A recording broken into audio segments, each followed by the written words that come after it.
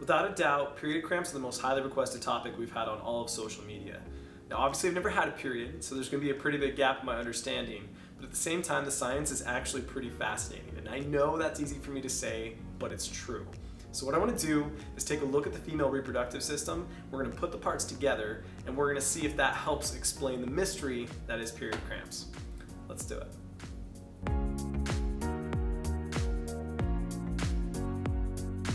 What you're looking at here is the pelvic region of a female cadaver that's been cut in the mid-sagittal plane, or essentially just right down the middle. There's a lot of anatomy going on, so I want to orient you real quick. We have the rectum. In front of that is the vaginal canal as it leads up to the cervix, which is just the opening to the uterus. This is part of the uterus itself, obviously not the whole thing, but by cutting it like this, you can see a lot of really cool stuff that's going to be useful. We have an ovary, as well as its uterine tube, or fallopian tube that's attached to. And this is the bladder, and then this is the pubic bone. So there's a ton going on here. But when it comes to period cramps, in order to understand it, you first have to understand that the uterus's job is to turn an embryo into a fetus.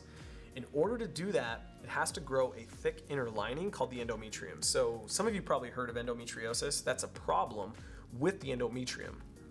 Every month, as long as she's menstruating, the ovary is going to secrete estrogens and progesterone that's going to come down to the uterus and tell that inner lining to get nice, thick, and glandular. The reason why is because an embryo doesn't have a placenta to exchange nutrients with mom. So it literally feasts on that endometrium until it can build the placenta. But let's say you don't get pregnant. If you don't get pregnant, the uterus pretty much just decides to start over. So what it's going to do is the blood vessels that supply that endometrium constrict. And as it constricts, it deprives it of blood and oxygen. We call that ischemia, and that can be pretty painful. Then the uterus itself is going to start contracting.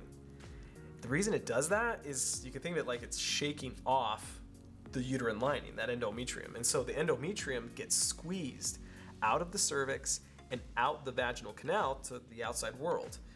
And it'll take, on average, it's around 3 to 5 days. That varies between females, but that's going to be your average. But that's what a period cramp is. A period cramp comes from the uterus deciding to start over.